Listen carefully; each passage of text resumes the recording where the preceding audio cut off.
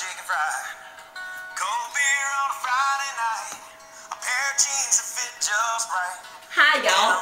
How y'all doing today? My name is Coral Olivo, and today on my show, pork shoulder.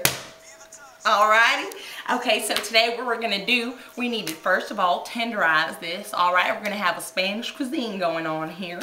Okay, so we need to tenderize this, and we need to go ahead and also season this with a little bit of adobo. That's a Spanish type of seasoning.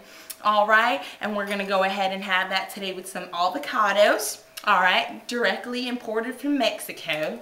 Okay, and we're just going to do something a little easier here so that we don't waste time and make a quick meal with some frozen tostones. Basically what these things are right here is plantains, green plantains. What they do is they go ahead and skin them. You cut them into a certain shape angrily. Alright, you wash them up, put them in a little bit of salt water, and then you deep fry them for a little bit. Okay, but this is just a little bit simpler. You can get this at any type of grocery store. You can go like to any Spanish or Mexican place and you'll have these.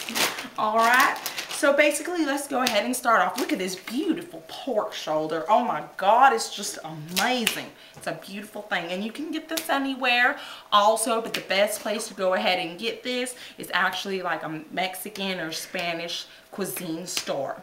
Alright, so we're going to start off is an ancient way that my great-grandfather used to tenderize meat.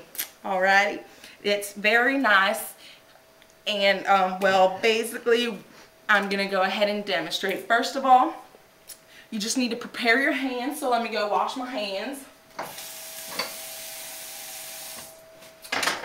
Alright, there we go. Okay, and you come over here and you stretch out your arms. Wiggle them fingers. You got to get them spirit fingers, alright? Spirit fingers, and you're just going to go ahead and close up one fist, alright? You close up the other one. And you just spit it out! Spit it out! Spit it away! You need to tenderize the meat, okay? So if you have anger issues, any problems, this also is very therapeutic. So get the shit out of it! Spit it! Get it! Get it! Get it! Get it! And now what you're going to do is go ahead and turn it over.